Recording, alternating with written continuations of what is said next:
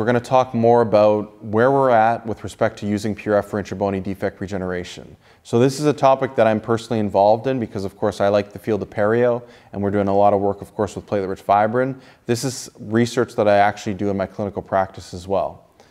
So we've known for many, many years that you can do intrabony defect regeneration with platelet-rich fibrin. In this case here, raised flaps. This is cases that were provided in the textbook. And you take a platelet-rich fibrin membrane, you can cut it up, especially at the bottom, and you can literally take these intrabony defects and incorporate platelet-rich fibrin in here in such a way. Now this will typically lead to nice regenerative outcomes, which will be very comparable with DFDBA. So those studies have been done. There's been a lot of randomized clinical studies that have been done on this topic. Now, one thing that's quite interesting is to look at the number of studies that have actually been done in this field. So in 2016, when we wrote the first textbook on platelet-rich fibrin, of course, there was a lot of different randomized studies comparing open flap debridement to OFD plus PRF. And you saw improvements in periodontal pocket depths. You saw improvement in clinical attachment gains, okay? The clinical attachment level gains. So you typically saw improvements here. And when you looked at the study DFDBA versus PRF, look, pocket depth reduction, no difference here. Cal gains, no difference here, no significant difference. So very similar to an allograft, and of course much better than open flap debridement when used alone. And there's been a lot of studies, like I said, by the time we wrote the first textbook in 2016, a lot of work had investigated this topic in many, many studies. And one of the big ones was using PRF in comparison to DFDBA, where there was no difference between these two groups. Today, when we fast forward many years, now there's been a lot more research that's been done on this topic, and now we can do meta-analysis that are quite nice. We can compare open flap debridement versus PRF and look at all the studies that have been done, and in these studies, the more you see the bars over on this side, the more it favors platelet-rich fibrin. So now we can see that PRF is definitely better than open flap debridement, and it's a clear significant advantage here.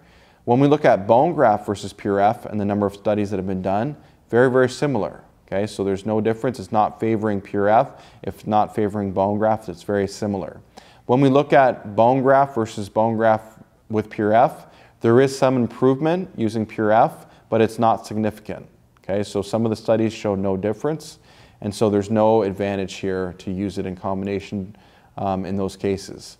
There's also been some studies looking at barrier membrane versus PRF, and the PRF is a little bit better there.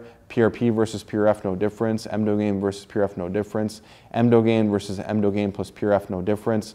PRF with metformin. PRF with bisphosphonates. Now you start to see advantages here. Or PRF with statins, you also see advantages. So that's one area probably that's going to be more studied in future years, is just combining PRF with different types of maybe antibiotics with bisphosphonates, different types of scenarios where you might be able to get a little bit more periodontal regeneration. Today, many, many people are going more towards the use of lasers for these intrabony defect regeneration. This was a nice video that was provided by one of our co-authors of our textbook, Fabrice Baudot. And he showed that you can use the erbium YAG basically to clean out first with an erbium YAG the periodontal pockets. And then after, what he does is he actually cuts up the PRF membranes, and he'll actually take these and place them inside the pockets. So you'll see here, he'll use the same instrument for placing cords, and you can basically use this instrument and just stuff the PRF membranes inside these pockets. Okay, so you're just going to slowly place it in there. You do not need sutures in a lot of these cases. Like I said, this is all to do with non-surgical periodontal therapy. In these cases here, we're really trying to investigate what do you do with a patient when they have 5, 6, 7 millimeter pockets, and whether we should do surgery to those patients, whether or not we should attempt something. Should we use lasers? Should we tuck the PRF in? Can we use combination approaches? That's all current research that's currently being done, and that's kind of where we're at today with respect to using PRF for intrabony defects. And I think the future field, like I said, will be very, will determine whether or not we can actually gain a couple extra millimeters here and there by using PRF in some of these different strategies.